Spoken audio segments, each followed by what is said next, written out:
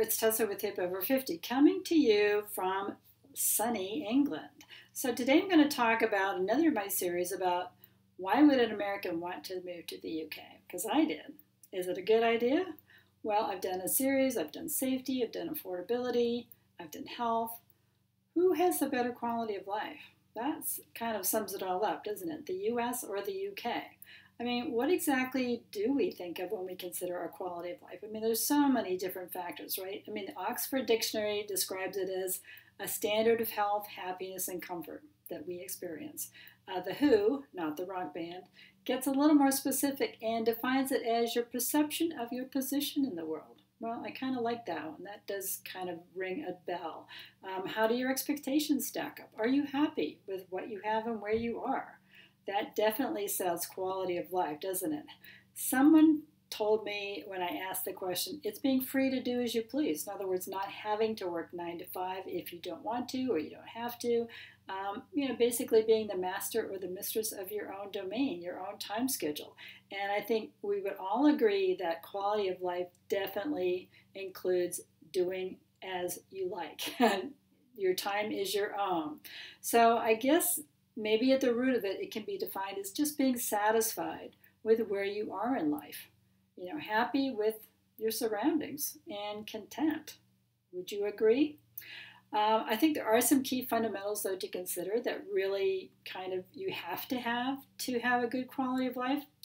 And maybe these are some things that we take for granted, but they certainly are essential. So number one would be safety and peace. Now, I've touched on this before. I've talked about safety, and I think we kind of gave the UK an edge on that one over the US. I think, especially when it comes to gun safety, I do feel the UK edges out the US every time because guess what, folks? The US Constitution's Second Amendment, or the right to bear arms, affects everybody in the US, every American, whether or not they agree with it or whether or not they own a gun. I think the fear that comes along with the haves and the have-nots is a big deficit when it comes to feeling safe in that country. So for that reason, I'm going to give the UK a little edge on that one. But an objective viewpoint, well, I found something called the Global Peace Index, yes. And I'll put the link below. This measures domestic and international conflict as well as safety and security within a country.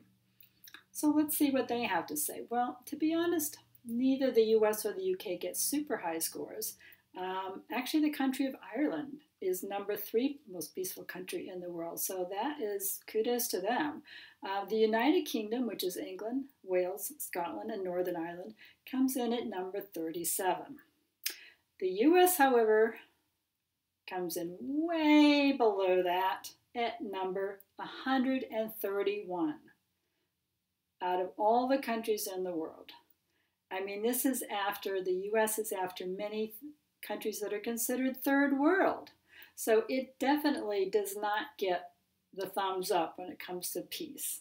That's a huge divergence between the UK and the US. So I'm going to definitely give the thumbs up to the UK on the safety and peace aspect of your quality of life here. So number 2 is health. I think we've all have to agree that without your health, you can't really have a good quality of life. And I've done another video on this. Again, I think the UK got kind of top marks on that. But I found something called the Bloomberg Health Index. And it includes everything from health risks to access to clean water, life expectancy, etc., etc. And on this score, the UK ranked 19 and the US 36. So UK higher, US lower. Now I found another healthcare index on a site called Numbeo.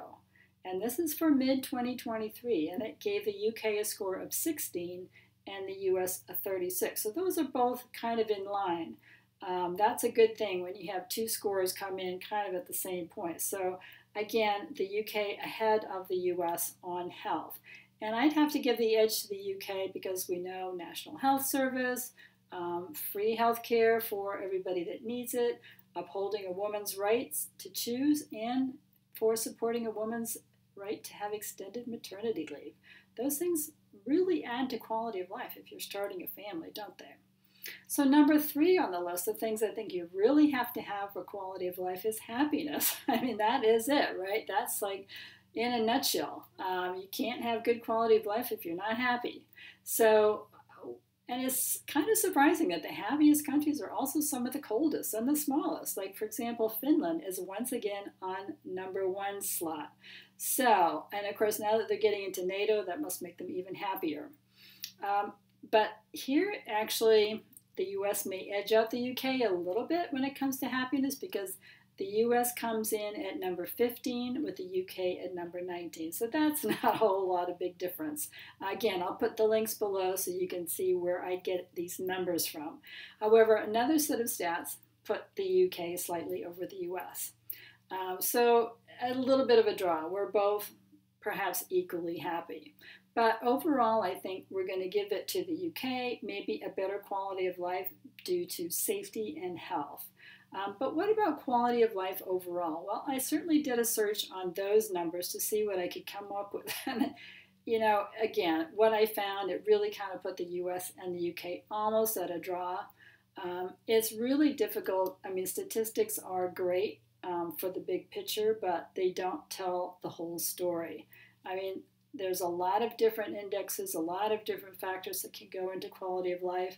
I mean, for example, how well tolerated are you where you live? Are you tolerated for your race, your religion, your sex? Do you feel accepted by your neighbors? Do you get along with your neighbors? I think if you feel accepted where you live and your race or ethnicity isn't an issue, that definitely contributes to a better quality of life. How about religion?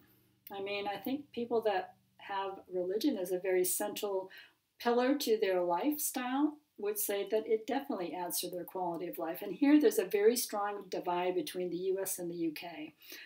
I mean, religion is much more important to Americans. In fact, more than half of Americans believe that in order to be moral, you need to also believe in God. So American Christians consider their religious identity just as important as their national identity, which is very different here in the UK and Europe as a whole, as a matter of fact. I mean, there's churches of all denominations here. You're free to practice whatever you want, but it's just not a central focus of people's lives, at least not most people's lives. So while you can practice your religion in both countries, I think being part of a bigger community that feels the way you do about your faith is important to your quality of life. Well, that may make a difference in where you want to live. As for sex, well, I think women have a little better quality of life in the UK and in Europe, not only because of women's rights, but these are also some of the safest countries in the world to travel in, so that tells you a lot right there. So overall, I think if religion is important to you, being part of a tribe, perhaps fitting in, maybe achieving status through work or success, then you may find the US gives you a better quality of life, or the best quality that money can buy.